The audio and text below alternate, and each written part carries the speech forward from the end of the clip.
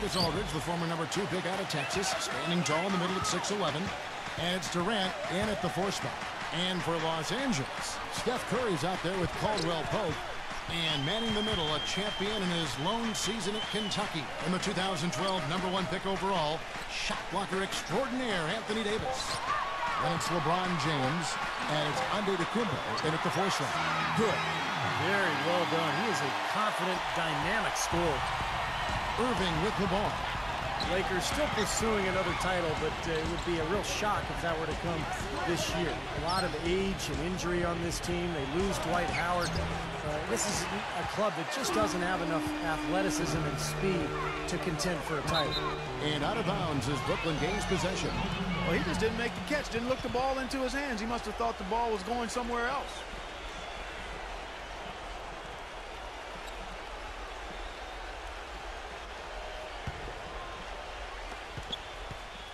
Now Durant. Well, back to the Lakers. Clark, you think they're too old? Is this a team that needs to rebuild? Not yet, Kevin. The saying is, young doesn't win in the NBA. I think for them, health and chemistry are the most important factors. Also, I think this is a franchise that has shown it can make a home run deal, like acquiring Pau Gasol in 2007. Got 2 titles out of that move. I think they'll look to add some youth through their bench and restructure the personnel a bit, and they'll position themselves for another run, perhaps. Just 3 to shoot.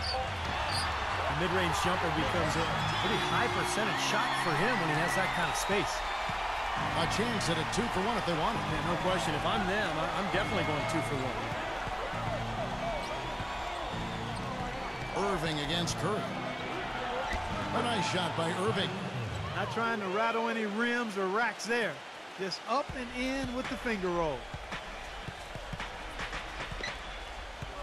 Now here's Curry. LeBron James on the wing. From outside, off the mark. Here comes James Harden. Feeds it to Durant. Right side, Durant. And he was fouled on the way up. 2 free throws now for him. First trip to the free throw line for him in this one.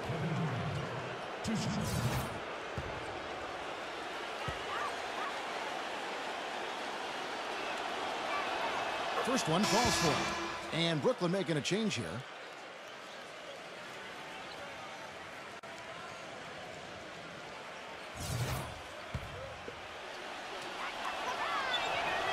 Good on both. Steady work at the free throw line. Just what we're used to seeing out of him. Got it up. The shot is off. And so far, it's been a closely contested game as we get the second quarter up and going. And taking a look at the Nets' performance here, Clark and Steve, what do you guys think about what they have or haven't been doing? Yeah, good start for this club. I like the way they played together, really moved the ball and did a nice job offensively. Yeah, excellent ball movement, and it's paid off on the scoreboard, too. LeBron with it. You know, we talked about the Nets' deliberate pace of play earlier. One of the benefits of playing a slower game is that they rarely were in foul trouble. When you build a team around stars as they have, you want to make sure that they're on the court as much as possible. Now let's go to Doris Burke. Doris? Yes, guys, the Brooklyn Nets going all in this season. With a team payroll of about $100 million, they have an additional luxury tax bill of around $75 million. Guys, the owner's sparing no expense in constructing this roster. But no question, a high burden of expectation for what they'll achieve. It's championship or bust. No doubt about that. Thank you, Doris. And out of bounds as Brooklyn gains possession. And as you said about the Nets, Clark, last season, very careful not to get in foul trouble.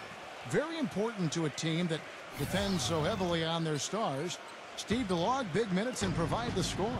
And a large part of it is that they just play at a slower pace. But, you know, this team just knows how to win the war of the whistles. Not only did they avoid fouls, but they have guys who know how to draw contact in the lane, get to the line, and put the other team in foul trouble. That shot becomes effortless for him when the D is so relaxed. They got to get more intense. Outside Gasol.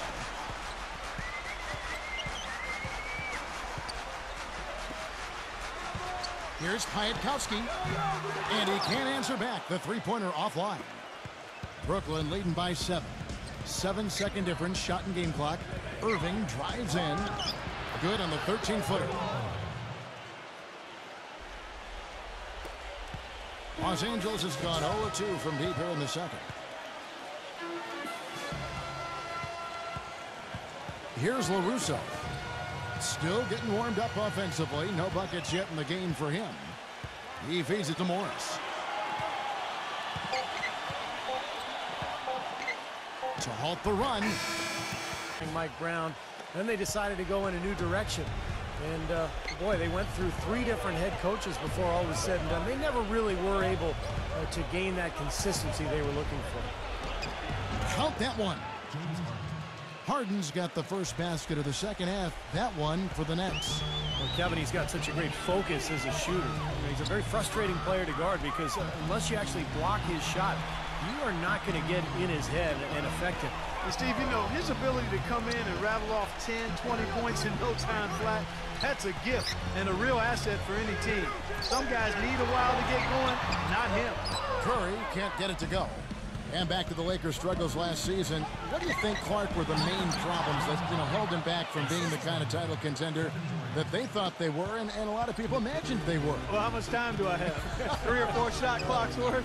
I mean, I think there were a number of issues, as you might expect. Injuries played a significant role, but I think there was discord over how they should play, really no true identity.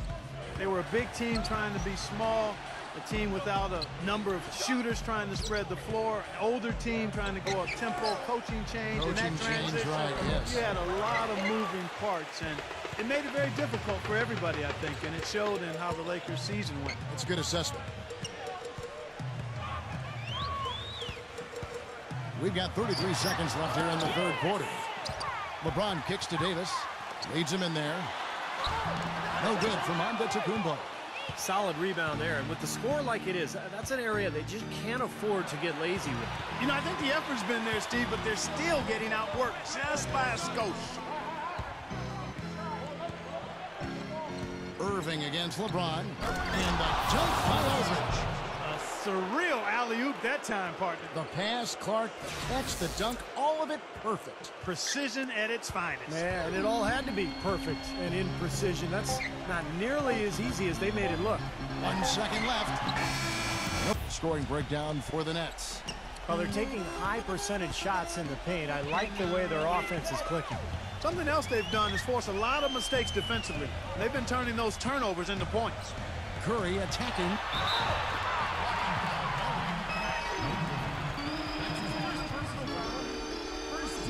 Kyrie Irving, he's checked in for Brooklyn.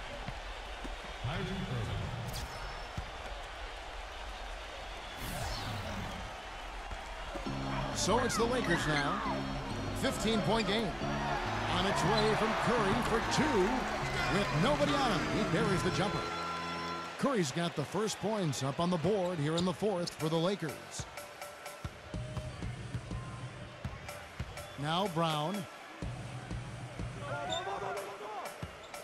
Irving with it.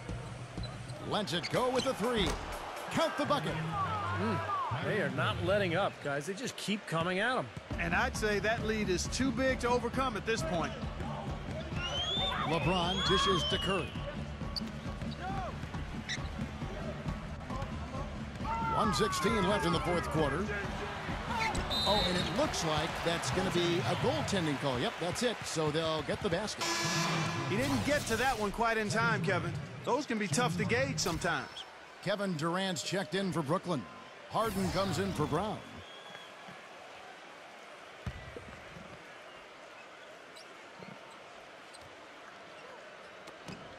.112 left in the fourth quarter. Brooklyn leading by 14. Throws it up high, and DeAndre Jordan throws it down. Well, that puts the nail in the coffin. A clinic in terms of how to play with the lead right there. And 1:01 left in the fourth.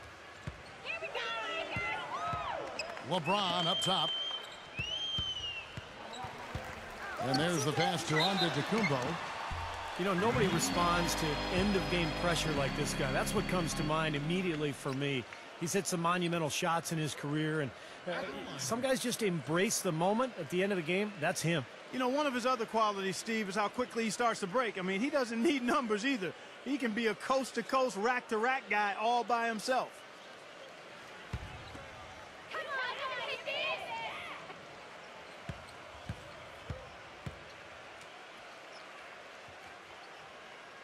And that one misses.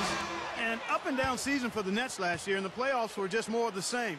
They ended up getting knocked out by the Bulls in the only first-round matchup that went to 7 games. Here's what Brooklyn's going with right now. Blake Griffin, he's checked in for Harris. Brown comes in for James Harden. And it's Johnson in for Kyrie Irving.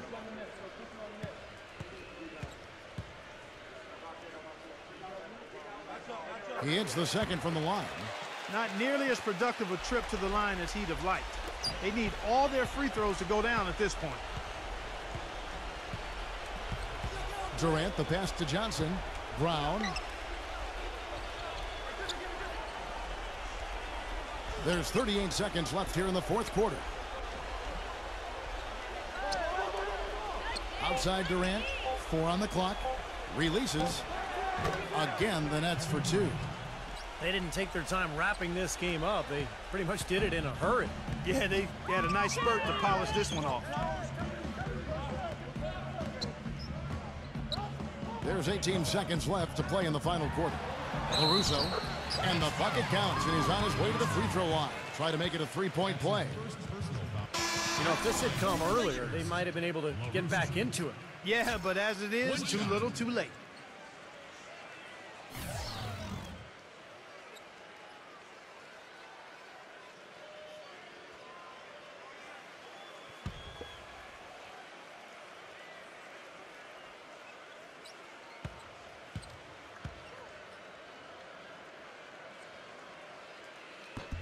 Free throw no good for LaRusso. Griffin with it. That's out of bounds. Brooklyn will retain possession.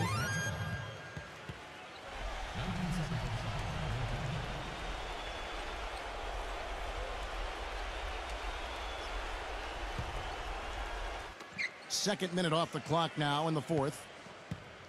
Pass to Brown. Back to Johnson. And so it's Brooklyn.